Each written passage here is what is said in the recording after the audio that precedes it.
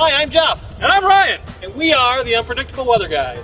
Today we're out here on this beautiful day, sitting on the picnic table by the Weather Institute, and we're looking at one of our wireless weather forecasters. This is the 75077. Nice big screen forecaster. Ryan, can you tell us about some of the features on this guy? Sure, right here we got your future forecast icon. It gives you an icon representation of what the weather will be doing. That's huge. Yeah, very big.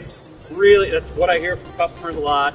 They really like how big it is. You can see from across the room, from across the house in some cases, depending on how big your house is. Well, of course. And it gives you this graphic representation of what the weather's going to be for the next 12 to 24 hours. So I can use that to plan my day, or I'm going to know in the morning it's going to be stormy, so I want to plan what I'm going to wear. I'm going to pick out my galoshes and whatever. Yeah, and it's about as accurate as a single station weather station can get. How does it get that accurate? For the first 14 days, when you put batteries in, get set up, the first 14 days, it'll analyze the pressure changes in your area, right in your backyard, and really figure out what's going on in your particular area as far as the weather goes. Okay, that's our patented learning mode. Yep. Excellent. Now what's going on up here?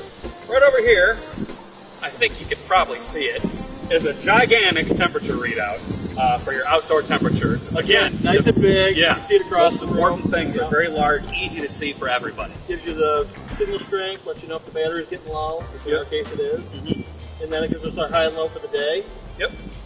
So you got your date, your day and date readout. You got an atomic clock, which will sync up with the National Institute of Standards and Technologies. In Fort Collins, Colorado, they have a atomic clock, which basically is a really accurate clock. And then they send out this signal, this AM signal, that will pick up in the middle of the night and really correct itself. Make sure the clock is always as accurate as possible. A lot of times you'll see that referred to as an RCC clock, or radio controlled clock. And then over here we got the indoor temperature, gives us the highs and lows, and it's got these icons to let you know that's indoor and that's outdoor. Temperature icon on the inside or outside of the house. Yep. And this will go Fahrenheit or Celsius.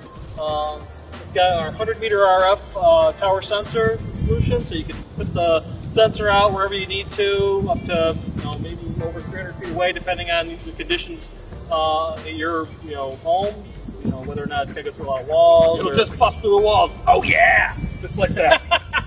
I don't think it'll quite do that, but the 433 megahertz signal does have a lot of wall penetrating power, so you can be assured that you're going to get a nice strong signal wherever you're at. So this is the 75077. It's really been a phenomenal product for us. It's been very popular with people. Lots of positive reviews on it online. So check it out.